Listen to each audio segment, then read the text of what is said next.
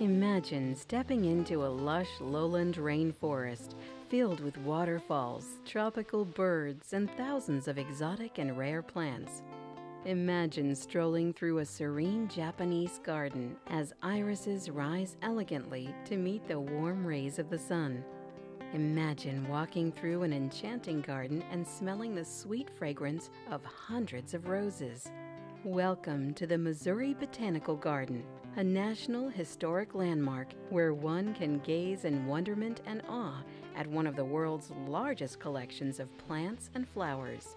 Located in the heart of St. Louis, the Missouri Botanical Garden is the oldest private botanical garden in continuous operation in the United States. The garden was opened in 1859 by Henry Shaw, an Englishman with an avid interest in botany and gardening.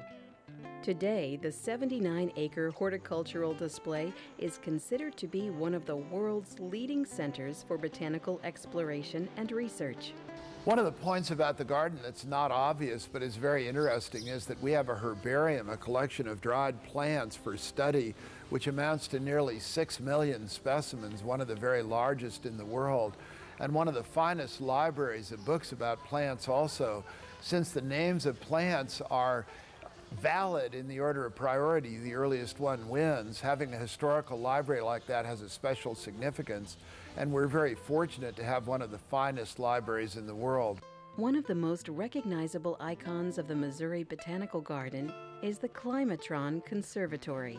Built in 1960, the Climatron is the world's first geodesic dome greenhouse. Visitors can walk the winding paths of the dense rainforest under glass, complete with waterfalls, Amazonian fish, tropical birds, and a myriad of exotic plants. There's the double coconut, a rare and endangered palm native to the Seychelles Islands off the east coast of Africa, bearing the largest and heaviest seed of any plant, weighing up to 50 pounds. Cycads are some of the oldest plants known. They flourished when dinosaurs roamed the earth. Some of the Climatron cycads were shown at the 1904 World's Fair. The old man palm is a plant from Cuba that is named for its scraggly white beard of fibers. In late 2005, the Missouri Botanical Garden dedicated a beautiful garden in honor of George Washington Carver. He was a very religious man and a philosopher who applied his principles to the improvement of plants for the agriculture in the South and throughout the United States. Tower Grove House, Henry Shaw's country residence, was built here at the garden in 1849, early days for St. Louis, 3 miles outside of the city. And in Tower Grove House is presented a museum of the house as it looked during the time when Henry Shaw lived there, increasingly from 1849 until his death in 1889. Fascinating to see how people lived in the middle of the 19th century. In early 2006, the Missouri Botanical Garden is opening a beautiful new children's garden, Doris I. Schnook Children's Garden, over 2 acres. It's a 19th century Missouri theme. We'll have a town square, a walk going through the tops of the trees, a fort, just about everything you could imagine to provide a lot of fun for our younger visitors. Sehwa N Garden of Pure, Clear Harmony and Peace is one of the largest Japanese botanical gardens in the nation. Designed in traditional form, the main feature of Sehwa N is the 4-acre lake which brings in water, a principal design element in Japanese gardens. Other outstanding displays include Chinese, English woodland, and Victorian gardens. Over 4,000 trees call the Missouri Botanical Garden home, including some rare and unusual varieties and a few stately specimens which date back to the 19th century. The Missouri Botanical Garden isn't just a lovely, relaxing place to visit. It's an educational center for the young and old, where important plant science is conducted behind the scenes and abroad.